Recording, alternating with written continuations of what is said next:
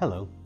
As is often the case in the topsy-turvy world of video production, we begin at the end of a very enjoyable day which began when James Sargeant arrived at our door and unloaded a keyboard bag from the back of his car. As I'd hoped, the bag turned out to contain a rather special keyboard, the brand new Tyros3, and with the new keyboard installed in our studio, James and I set about exploring the instrument. What follows is a potted version of all that we captured on film over the next few hours.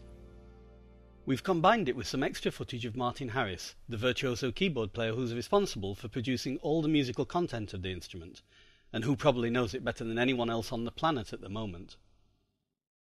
I hope you'll enjoy the programme, and without further ado, let me introduce the Yamaha Tyros3.